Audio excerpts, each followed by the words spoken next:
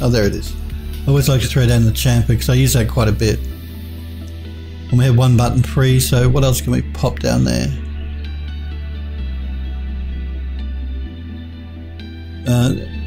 Again, for you guys that use Macs, you see you've got an Optimize here, and you've also got a Pro Optimize. Pro Optimize is the new version of Optimize that they made for Macs. It's better. It does a better job at optimizing your geometry. So if you are a Macs user and you use 2016 and later, don't use the original Optimize now. Use the Pro Optimizer. It's much better. Well, let's throw down Melt. Melt can be really useful sometimes if you want sort of an organic looking shape. But we want chamfer, which is what I was actually going for here. And we're just going to angle our model around. I'm going to turn on shaded faces here. It may make it easier for us to see what's going on. I'm going to throw down 3 segments. And I'm going to pull back on the tension a little bit just to make it a little bit more rounded.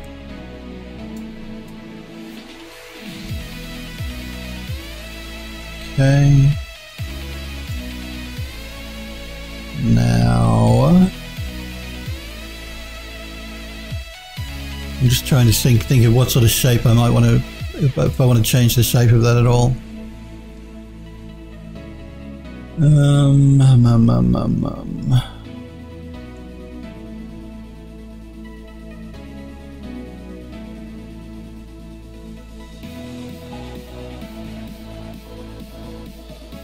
I don't know if I really want to get too decorative with that piece of geometry because it's the rest of the model is quite busy.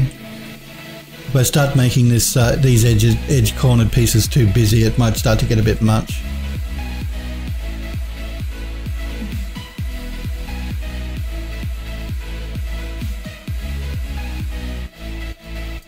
Maybe though. Let's jump into the front viewport here. I'm just going to throw in edge faces so I can see what's going on. I'm going to throw down an edit poly. Come on, where's my edit poly? And again, I forgot to put my edit poly down, and that's one I use quite a bit. So I'm going to change the melt to an edit poly in my set here.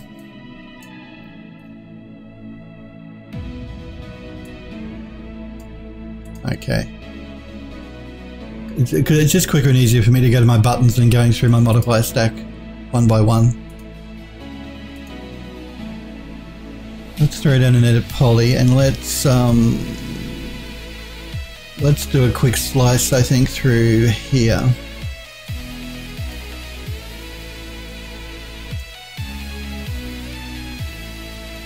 Well, let's go into vertex mode. Select the verts on the bottom. I'm going to go use my scale tool. I'm going to go into my orthographic here.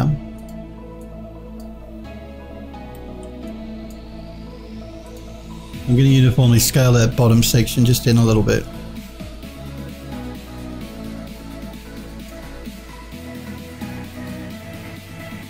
Just to add a little bit more interest to that square piece that we have on the end there. I may do it at the top as well. So again, I'm just going to throw out another edit poly, do another quick slice, maybe through here, back into vertex, and we'll scale the top in, but not quite as much as we scaled the bottom.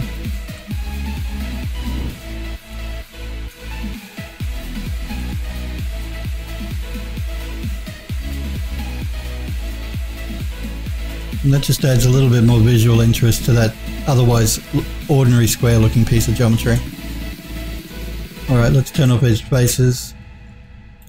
Now, before we copy that piece over, let's texture it up.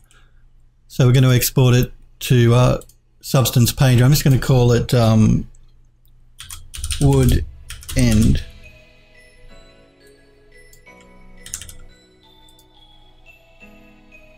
It'll only take us 2 seconds to paint up in Substance because it's I've created that smart material that I think it was Girl Sniper was talking about yesterday. I hope I've got that name correct.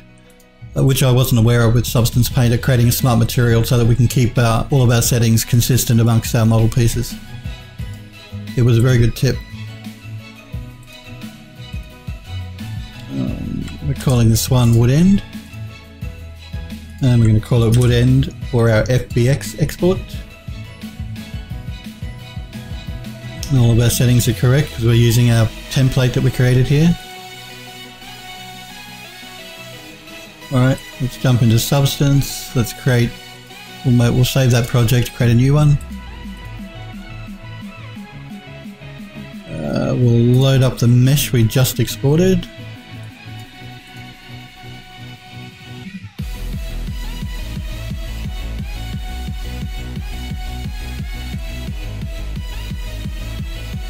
Let's drop our resolution back to 512 for one small piece of geometry like that, I think. Okay, let's just pull back a little. Okay, so instead of me going through and dropping in my underlying yellow wood and then dropping in my cherry wood and then changing the color of my cherry wood, I've done what I think it was Ghost Girl Sniper, I can't remember her name, or his name. I'm not making judgments on sex here, but they suggested creating a smart material, which is what I've done. And all you do to do that is to create a folder up here. Where are we? Here. You add a folder, you drag your materials into the folder, you can right click then and create a smart material. And I've done that. And we have our smart material. Where is it? My cherry wood is the one that I'm calling it. And all that is that it already has all of those layers assigned to it, as well as that generator to add that aged look.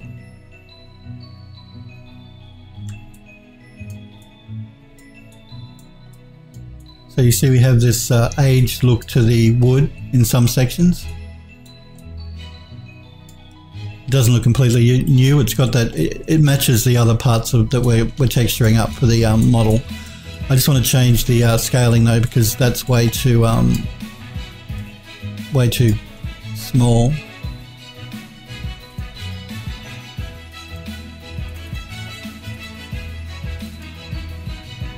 So I'm going to go into the cherry wood actual texture itself and just change my scaling here.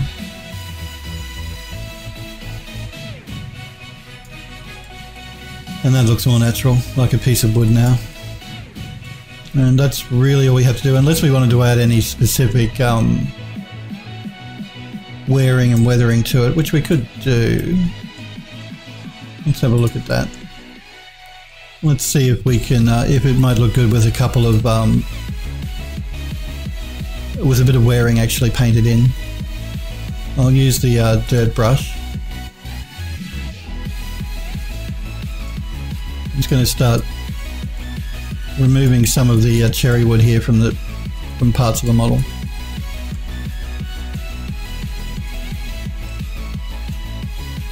Mainly around the bottom section of the base here.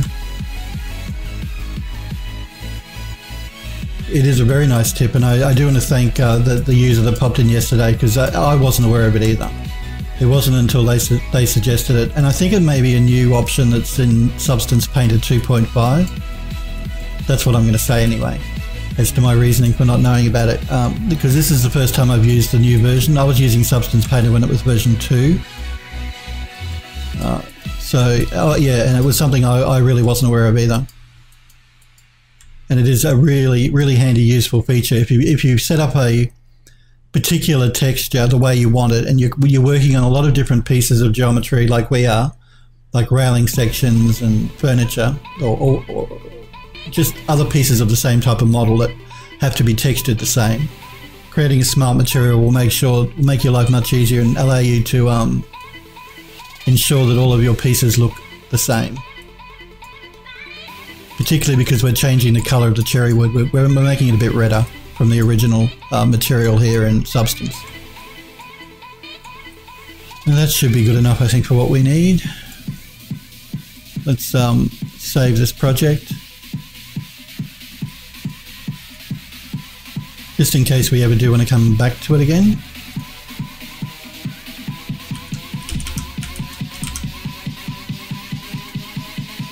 And let's export our materials or our textures. Make sure we're in the right folder. Again, guys, do let me know if anything sounds off with the audio. If the level of my voice is not right, or the music is too loud or too soft. Because when I did the update to the creative update for Windows 10, I had to reinstall all of this stuff, and yeah, some of the settings may be a bit off. So if anything's not right or is annoying, let me know.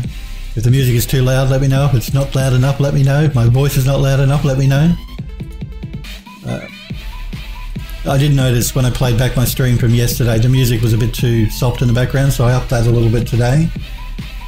Hopefully it's not too loud though. And again, we're going to be saving this as a 512 texture because it's that small part of geometry of the it's a small model. Let's jump back into Max and let's assign that texture by opening up our material editor, throwing down a standard material, loading up the bitmap we just exported. That would end.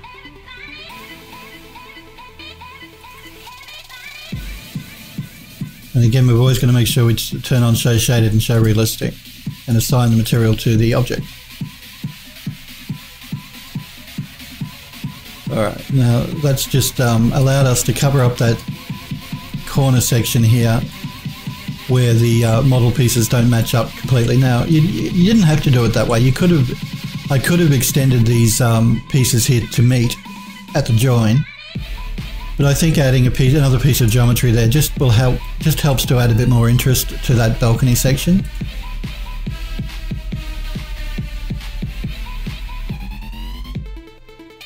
Sniper Echo is completely correct. Sniper Echo is saying that he thinks that I prefer the amount of control Mari gives me as opposed to allowing larger texture sizes. You are completely right, Sniper Echo, and Sniper Echo has been one of my regulars since I started pretty much, which I really do appreciate too, so thank you very much for hanging around and watching me when I stream, when I do. He is right, I do prefer to use Mari. I prefer to use Mari because I have more control over my texture as well. I like painting my textures. Now, these days it's very big to use Substance Painter because it's physically based and people like to get things done quickly. And you can do that with Substance Painter. You can texture your models up really quickly because you're not doing any hand painting. It's all being done by the program. You know, you may do some hand painting like I do with wearing, but generally all of the textures are assigned physically. They're a physically based texture, so they're assigned to the model. You don't have to do much. Whereas Mari, even though Mari now has physically based materials as well, Mari is more for painting, getting the look exactly the way you want it by painting your textures in, and I really like that. Oh, sorry, Pavol, I missed your question there. Pavol was asking why I chose to use Substance Painter as opposed to Mari. I prefer to use Mari. Yep, cool. So, so thank you, Sniper Echo, for catching Pavol's question because I missed it there. Yeah, I do prefer to use Mari. I'm using Substance Painter because Substance Painter is going to be good for things like this, which is wood, where it doesn't require a lot of hand painting. If you look through my previous broadcasts under Twitch or on YouTube, when I did the Garden Terrace, that really benefited a lot more from hand painting because it was an outdoor piece of geometry that had been weathered a lot, and particularly with weathering on my textures, I really like to do that by hand. You get more of a unique look. One of the problems I find with using Substance Painter or Substance Designer, any substance-based material, is that everything can start looking the same. You're going to get everyone's projects start all looking the same because they're all using the same software and they're all using the same pre-made substance materials here. All of their models will all end up looking exactly the same. That's one of the things I don't like about Substance. Apart from the fact that I don't like their interface so much, so I find it a bit fiddly to use. The fact that all of the models that people make look identical, really. There's no individuality to it. It all looks the same. through no fault of substance and no fault of the artist. It's just an effect of using a physically based material, because metal car paint is going to look like metal car paint no matter who uses it. So with Mari though, because you're painting it all by hand and you're painting all that detailing in by hand, you're going to get more of an artistic look to your texture and more of a unique look to your texture. And that's what I really like about Mari. Yeah, Pavol's saying he likes to put a personal touch on his work, yeah. And that's why Mari is one of the better programs, in my opinion, for texturing 3D models. Because you get that unique look to your model. Sniper Echo says, one really nice thing that you can do with Substance and Unreal is instead of exporting the textures, you can import, well, this is true, you can import the Substance material itself, and it allows you to control all material values. Even changing resolution without having to go back into Substance. That's again very true. And I don't know if you guys remember, but when Algorithmic released Substance Designer and Substance Painter, they did it around the same time that Unreal released the Unreal Engine 4, the first version of that. I have a feeling that those two companies, that Epic Games and Algorithmic, worked together to create this system so that it was very easy then to use substances in Unreal. And doing it the way Sniper Echo has just said, you can actually, instead of me exporting all of my textures out for my materials here from Substance, instead of doing it that way, you can't do it in Substance Painter, but in Substance Designer, you can actually save out one of these pre-made substances, which you can then use in the Unreal Engine, and it basically what it does is it renders out the texture on the fly as the render engine starts running. So you're not loading in individual, you save on memory, computer graphics memory, and you also can make changes inside Unreal to your texture in real time on the fly. Instead of going back into Substance Painter, changing it, re-exporting your textures, doing it that way, you can do it all inside of Unreal using a substance that you create using Substance Designer. And it does have the advantage of using less memory that way in the game engine. It's used a lot in landscape painting particularly as well. Like if you're doing a landscape in Unreal, using a substance as opposed to rendering out textures is a very nice way to actually change your landscape look quickly inside of the editor. Substance Designer though is a program I've not really looked into very much. I played with it a year or two ago, but I haven't really used it very much. But it is very powerful. I know I've seen when Kiori streams, who I mentioned, shouted out a thank you to for hosting my channel at the beginning of the stream. I've seen him use Substance Designer. So if you guys are interested in Substance Designer, do check Kiori's Twitch channel out when he streams. He tends to stream before me though. He's, I think, in a different time zone to me, so you can watch his stream and then you can come and watch mine. But if you are interested in working with Substance, I don't know whether he's using that at the moment. Last time I was watching his stream he was, but that was a few weeks ago, so he may have changed it to something else at the moment.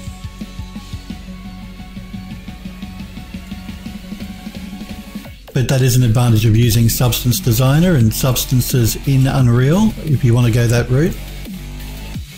Again though, I still would prefer to use Mari and texture by hand, just because I want that unique look to my models. I don't want the model to look the same. Yeah. It's interesting if you look at Mass Effect Andromeda, the what do they call it? Not the costumes, the armor that the characters wear in that. If you look at that game and you look at maybe one of the other games like it, what was one that was released? Titanfall 2 maybe? The wearing on all of that armor is exactly the same, and it's all exactly the same because it all comes from out of a substance like this, out of Substance Painter. It's all done using a generator. So all those models tend to look the same. I don't like that. I want my models to look unique. Anyway, enough of me raving about unique looking models. I don't want to discourage people from using Substance Painter. You see me using it. It has its place. It is a great program for what it does. I use it. I prefer to use Mari though when I'm doing more stuff that requires individual hand painting of my texture. So I might just take a quick break just for a few minutes, guys. But you can see how just adding those two wooden pieces here at the ends of this have fixed our problem and also helped to add a little bit more interest to that balcony to that mezzanine balcony section. I'll take a quick break. I'll be back in just a couple of minutes. I'll grab a fresh coffee. This one's gone cold, as it usually does, because I ramble on and forget about it. I'll be back in a couple of minutes, guys, and we'll continue on bringing this model into the Unreal Engine. I'll be back in just a couple of minutes. I'll leave you with my B-Road back screen. Okay. Got my fresh coffee, so I'm good to go. But as Sniper OK says, using substances in Unreal is a good way to go. You've got a little bit less control over painting in, say, if you want to paint in your wearing and weathering, but it does save on memory, and you can do it all on the fly in Unreal.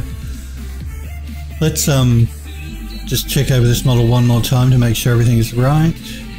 Again, I'm not going to change that part of the yellow there because that's going to be completely hidden at the top by the floor and at the bottom by the ceiling. I could completely remove it, and again, you're making a game model. If you're making a game, I would suggest taking it out. There's no point in having polys that are going to be hidden for no reason. But we're going to make a cinematic, so we'll leave it in. Alright, let's attach our pieces of geometry together and do an export so we can bring it into Unreal. And it makes no difference where you start with your attach. We're just going to collapse our stack.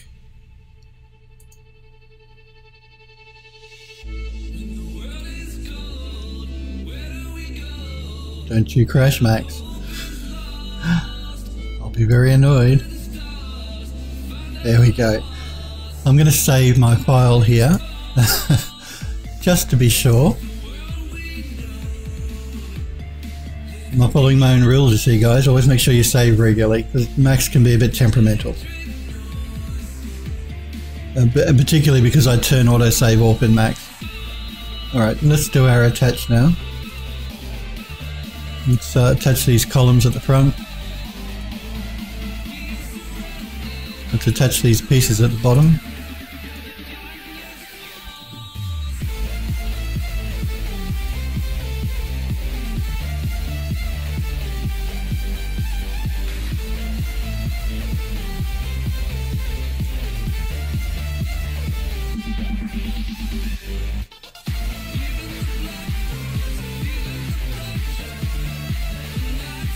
And finally we'll attach our railing sections.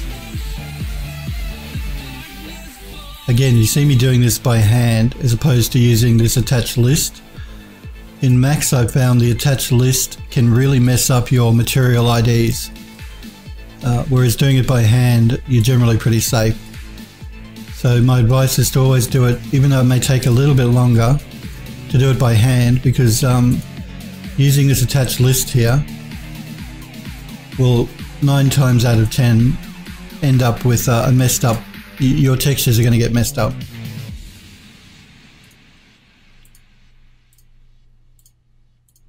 And it's going to take you longer to undo that than and then to have to attach them by hand anyway, so save yourself the trouble. I'm just running my mouse over this to make sure I haven't forgotten anything. Alright, now I'm going to go into my hierarchy tab again, and I'm going to make sure my axes is centered to the model. I'm just going to move it to make sure that nothing gets left behind and I know that everything is attached. But we'll leave it called mezzanine rail here.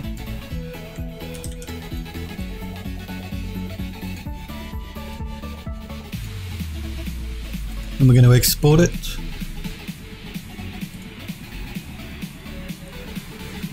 Now these Unreal models I tend to export into my root directory, not into the directory where I export for Substance. It's not gonna, it knows I've already used the name, so I'm going to call this one mezzanine rail underscore UE4.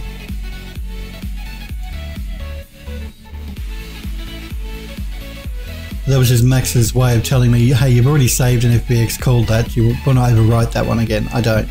If I overwrote that one, I wouldn't be able to load that Substance project back up again. Okay, let's jump into Unreal and import our model.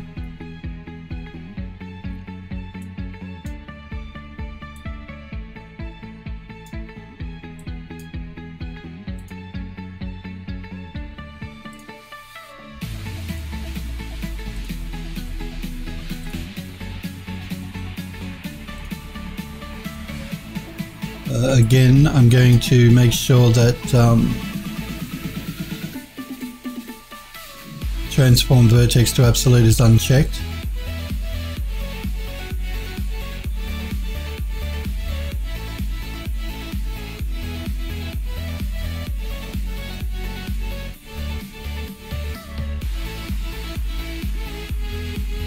It's just telling me about smoothing groups. I don't have any smoothing groups on it. That's all fine. Okay, let's have a look at our asset here we've just imported. Alright, there's just a couple of problems with textures happening. Let's fix that up. Okay.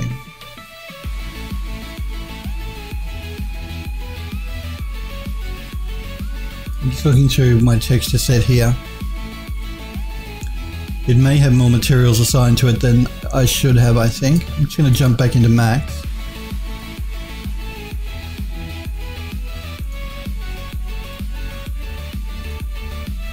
And that's because we broke it off from an original asset that was using multi-materials. I'm just going to pull back and use my picker here to select the materials.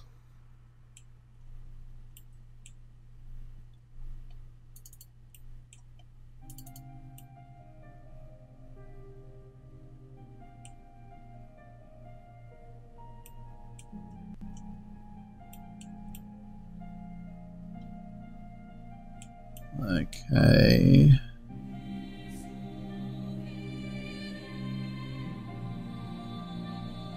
No, I'm just looking through to see what materials. That lighter colored material is the is that light section in there. So well, I don't want to load up that material. It's never going to be seen. What I really should do is remove that poly completely, which is what I may end up doing, I think. Again, I would suggest you do this for a game model anyway, because it's completely hidden and you're just wasting polygons. So let's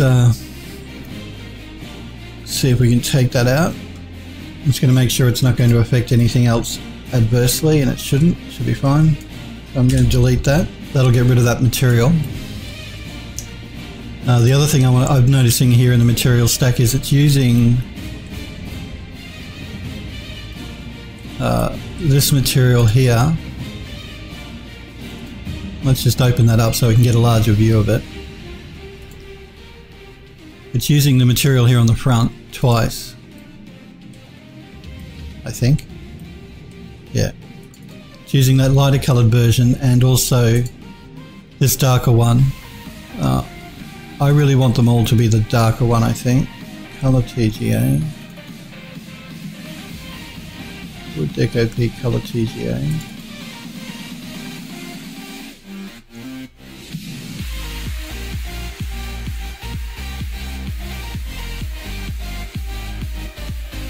So I think the easiest way to fix that's probably going to be, it's using the same texture, so Unreal, I can replace it with the same texture anyway. So I won't make any adjustments here. I can do it in the Unreal Engine. But we need to re-export the model now that we've removed that obsolete texture, so let's just make sure by doing a reset X-form, which I always like to do anyway. I forgot to do it the first time, just to be on the safe side.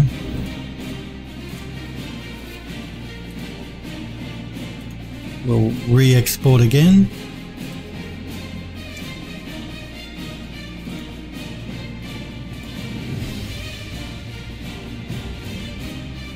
Okay.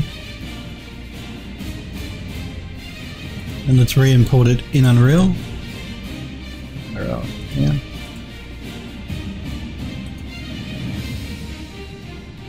You see we got no error messages this time. That was fixed by doing a reset on the XFORM. And you see it's also fixed our the texture showing up here on our railings. But we have to make some adjustments to the materials in Unreal because it's not using any normal maps or roughness or any of that type of thing. So we have to fix that up. Before we fix that up though, what we need to do is we've already created these railing sections here for our centerpiece, this square piece of railing. So instead of creating a new material, we'll reuse that material. So I'm going to open up the object again. We'll just move it up to the top here. I'm going to jump into my materials for my building. Find that material we've already created. I think it's this one. I'm just going to open it up to make sure.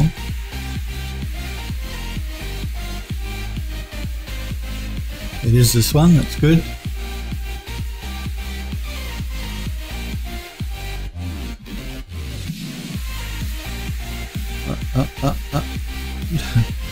Make sure I open up my asset again.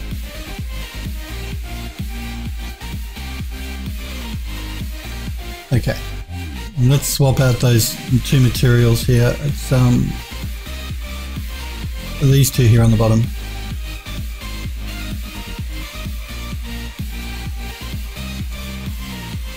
Even though the material is used twice, it's only being loaded into memory once. So you're not wasting any memory by having it here twice. All right. Let's make sure we save our changes. And you see that Unreal is smart enough to know that we've used the material twice and it's consolidated it to one material slot. Okay, let's just pull back here. Now I want to make some adjustments to the materials for that new piece of geometry. So the same with this decorative piece along the bottom. We've already created a material for that.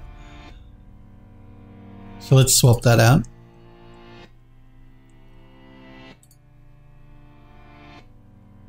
I believe it's this one here. I'm just loading it up to make sure. It is.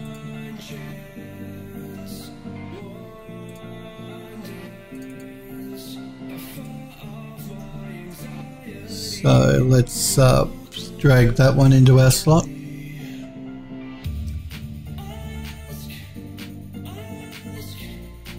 Let's save our changes. Alright, let's look at our other materials here now. I'm just opening up one of the old ones so I can remember what goes where. So ambient occlusion is red and green is roughness. Okay.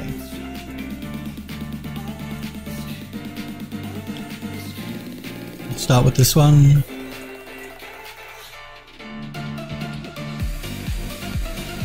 Again, I'm just going to Control C and Control V to copy that texture sample 2 more times.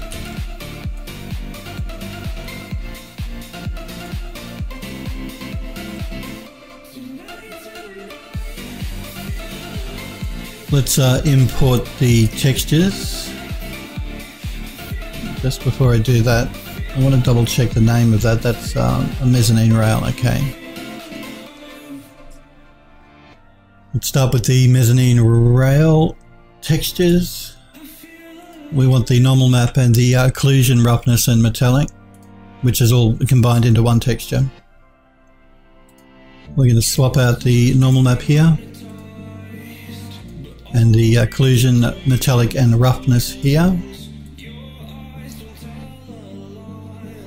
Again, we're going to pipe our normal into our normal. We're going to pipe the red channel because this is a multi-material. Again, don't get confused here because it's basically using 3 different textures combined into one. Unreal Substance Painter does that to save texture memory. For Bolt's asking, so is everything that you have loaded in Unreal right now the updated version of them? Yeah, it is. Any of the assets you see in Unreal here is the updated versions. as we worked on them in Max, we exported them and brought them in like we're doing now for the new railing section. Do bear in mind though, guys, that like I said, Substance, when it creates a texture set for the Unreal Engine, puts 3 different textures in the one texture map to save on memory. So we need the red channel to ambient occlusion, we need the green channel to roughness, and we need the blue channel to metallic.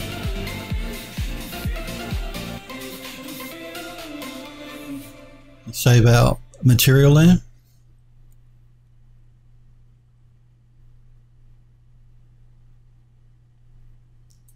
So yes, no, you're right. All of these assets you see here for Vault are ones we've already done some changes to. I've made them a little higher poly or changed the textures on them, and we've brought them into the Unreal Engine. So they're ready to go when we start rebuilding our building in Unreal.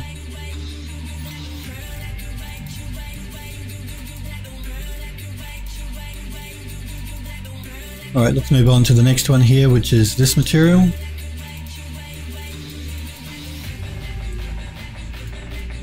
This one is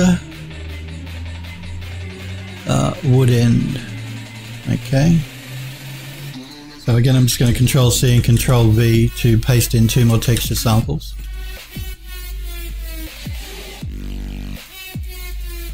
We're going to import that wood end material that we saved out from Substance Painter. We want the normal and the combined occlusion, roughness and metallic. Again, we're going to use the current texture for the normal map, select and use the current texture for the combined map.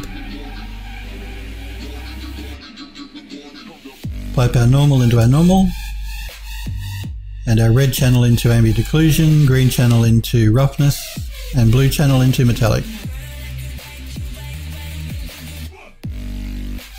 Wait for Unreal to do that and save our shader.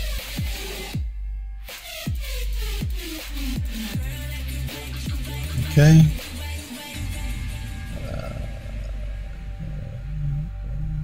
Now I'm just trying to see if we've already used this, made this texture as well. I'm going to jump into my materials here. And I think we have. We've already done this one, wood post pillar mat. So we can open up our asset again. Back into our materials we've already created. I'm just going to drag that one up there because we've already made it. Everything else should be good though, I think.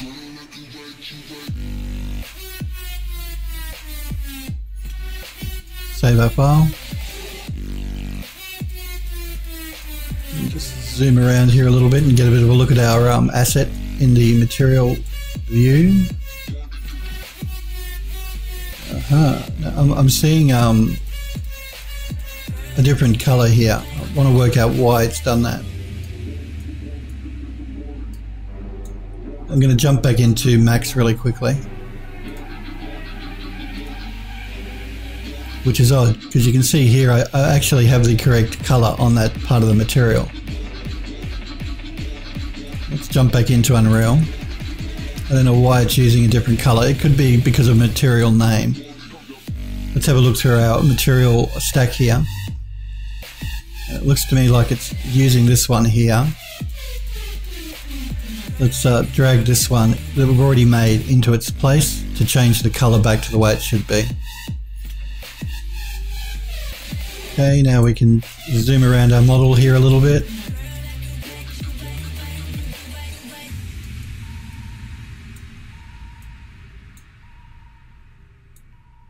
And we have our asset ready to go. Let's save that, and we'll drag a copy into the viewport here. It'll be easier for us to look at.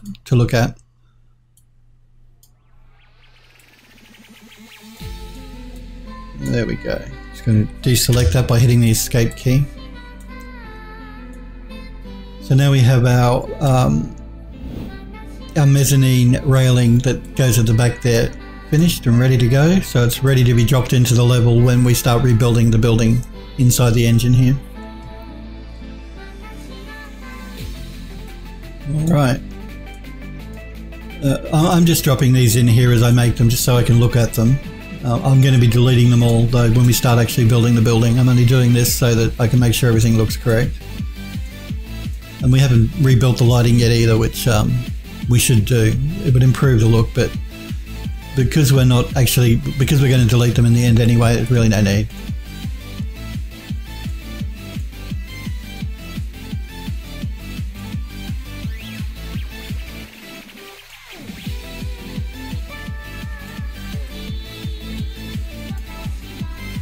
Let's do a save all here.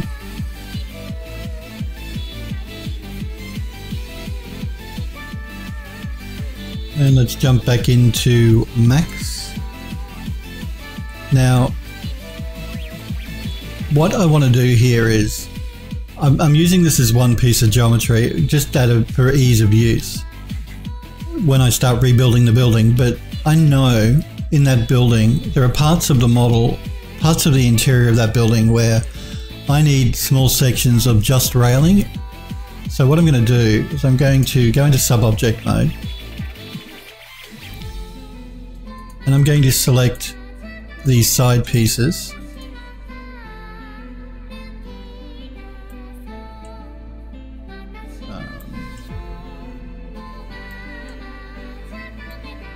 I may do this from the top as well. I'm holding down the control key and doing a marquee selection, so I don't have to go in there and do it all by hand. So I'm selecting one small section of railing like that. I'm going to do a detach as a clone. We're going to call this one SML for small single rail.